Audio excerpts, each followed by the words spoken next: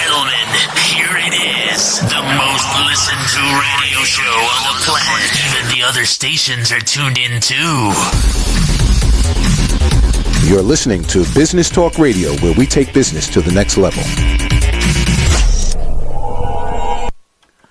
Welcome back to the show. I'm your host, Christopher Roberts. Joining me now, he is in 2 locations in the UK. He is in Edinburgh and in London. He is a managing director, leadership alignment coach, author, and speaker. Ladies and gentlemen, let's welcome Peter Gallagher to the program. Peter, welcome. How are you today? All the better for speaking to you, Chris. I'm good to be on Business Talk Radio. Thank you. Oh, you are so welcome. Thanks for taking a few minutes out of your day to join us. We appreciate it.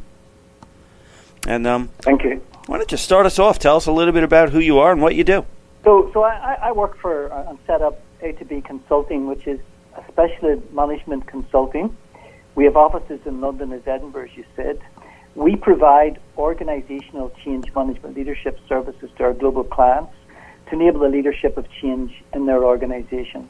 So we support the clients' change transition from their current state, where their organization is now, to their future state, where they need to be competitive. And that's why we call the business A2B Consulting. We move you from A to B. All righty. Now, what really got you started in what you're doing here? What sent you down that road? So I've always been involved in business improvement throughout my career. I've been involved in project delivery, business improvement or transformation.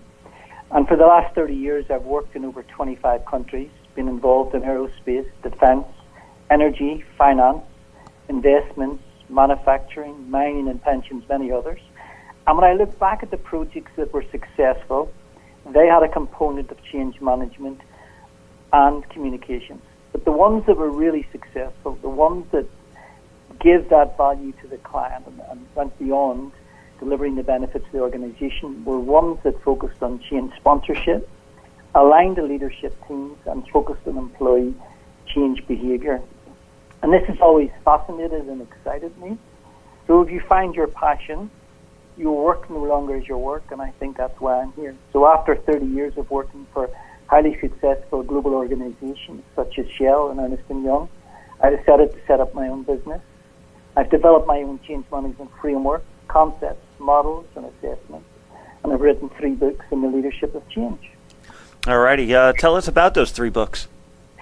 So the 3 books are all about the leadership of change. So the first one's about change management fables, so stories of what actually happens when you're delivering change in organizations. And these things you're not really going to read in a textbook because people don't tell you these stories, but these are things that actually happen when you're trying to implement organizational change. Some of the funny things, some of the challenge you'll have with leaders and employees. Volume 2 is a change management pocket guide, so it's a little book that you can fit in your back of your pocket.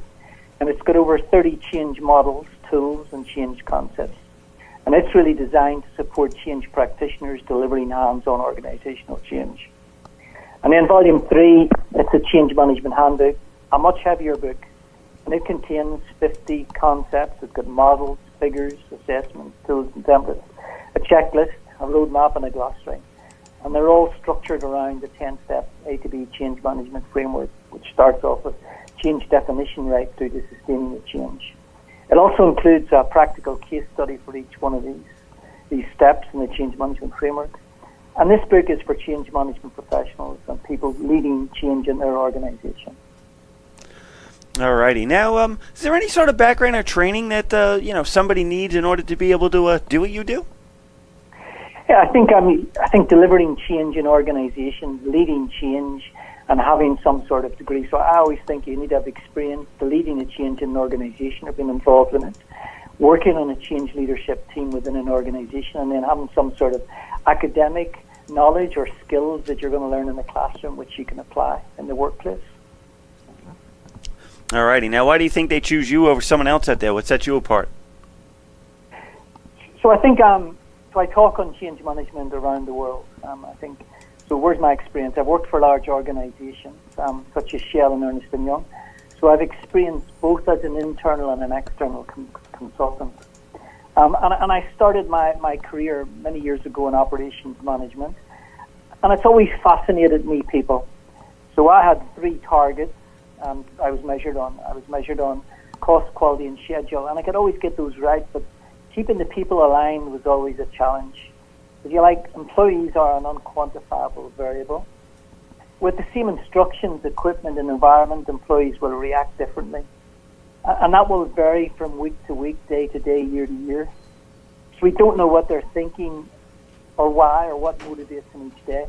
And I think when you come into change management or organizational change, they react a lot different. So I think having that operational experience, working as an internal and external consultant, leading change, and also then doing the academic studies. So I've got qualifications in change management, and then writing the 3 books and talking to people around the world. I was in Phoenix, Arizona last week doing a conference for the American Society of Quality. Talking to those people in a conference and also the side conversations, they really help you to get a real good picture of change. And I hope when I go to my clients, Alrighty, now I can help them go through the change. Alrighty, so where do you think you see yourself moving forward? What's going to be on tap for you? So for me, my motivation and passion and expertise lies in leading teams and speaking internationally about leadership of change. They both require hard work, planning, executing and following up, and the travel's a challenge as well. And I love this, and I'll continue to do that. But my wife will not want to hear that I'm also planning 3 more books on the leadership of change. Nothing's formed up yet, but I've got a burning desire to write more about change management and the leadership of change. Alrighty, so how can my audience reach out and contact you to find out more information? So they can contact me 3 ways. If it's consulting, they can contact me through our A2B Consulting webpage. So that's on A, the character A, numeral 2, character B, and then .consulting.